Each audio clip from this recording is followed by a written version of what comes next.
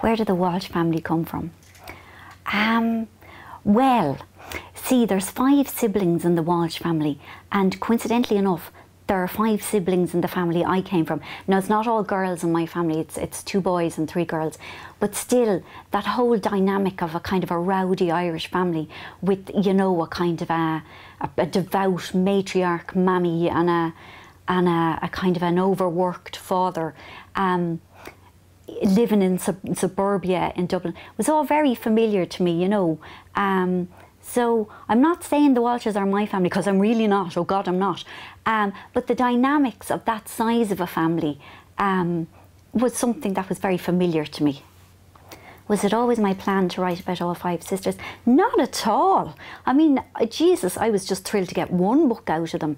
I mean, I'm sorry now I didn't put 11 sisters in, because I've just enjoyed writing their story so much. But no, like, it was just one of those happy accidents. Like, really, when I wrote Watermelon, I really was worried and quite convinced that I only had 1 book in me. So there was no master plan at all. Mammy Walsh is every mammy. Well, every Irish mammy anyway. There's just a whole generation of them that are just like her. And they're sort of a combination of, you know, very devout and very conservative. And at the same time, because they weren't allowed to have much fun, you know, in Ireland in the 50s and 60s, there's a part of them that's, I think, wild, almost feral, only dying to have a laugh. So I think Mammy Walsh is emblematic of like everybody in Ireland seems to have a mammy like Mammy Walsh, and full of wise sayings like, put on that gansey, and oh, here comes the rain now, and who's after taking my good scissors, and, you know, and everybody relates, you know. And apparently, actually, Jewish mammies are very similar. People who have Jewish mammies say, God, my mammy is just like the Irish mammy. So it's obviously a phenomenon that extends further than Ireland. Studies should be done, that's what I say. I'm absolutely certain Mammy Walsh has her own story to tell. In fact, in the little guide to the Walshes, the A to Z of the Walshes, you do get some clues about, you know, the life she almost had.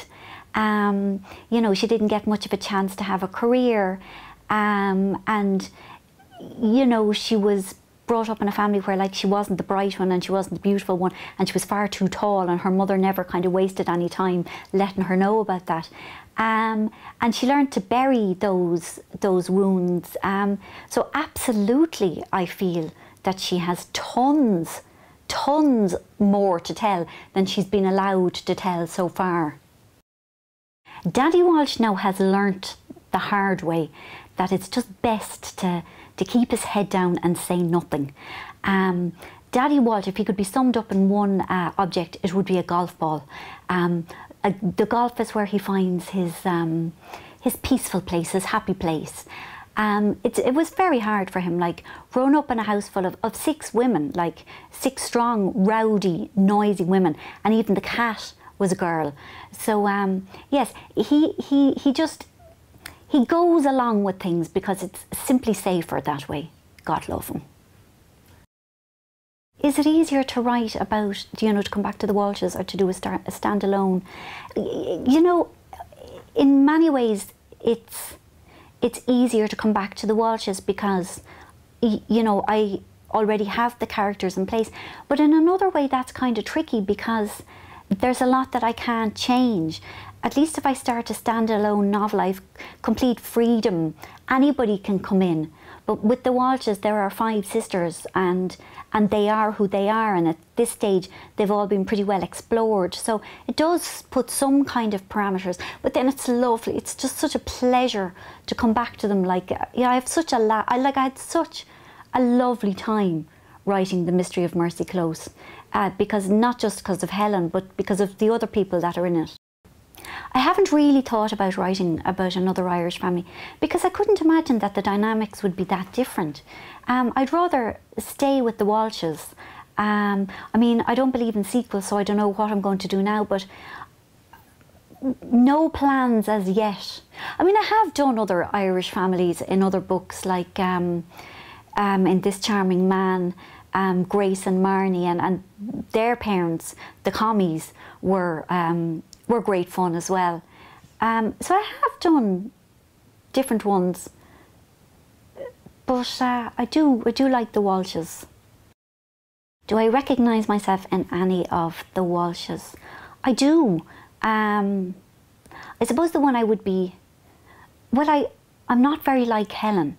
Helen is probably the one I'm most different from, because she's got a core of steel, and she's really, really, really afraid of very little, whereas I'm afraid of almost everything. And I'm not like Margaret really either. She's just so kind of solid and sensible, and I mean, not as much as you'd think. But I identify with Rachel, obviously, and with Anna, and with Claire, and yeah. So bits of myself have gone into all of them, really. It was great fun writing about Helen. It was just so nice to write about somebody who just doesn't care, who is fearless and can't be bullied and doesn't take nonsense from people. It was just very enjoyable to kind of live out that part of myself. I really enjoyed writing about Anna as well, especially because of all the free makeup that she gets.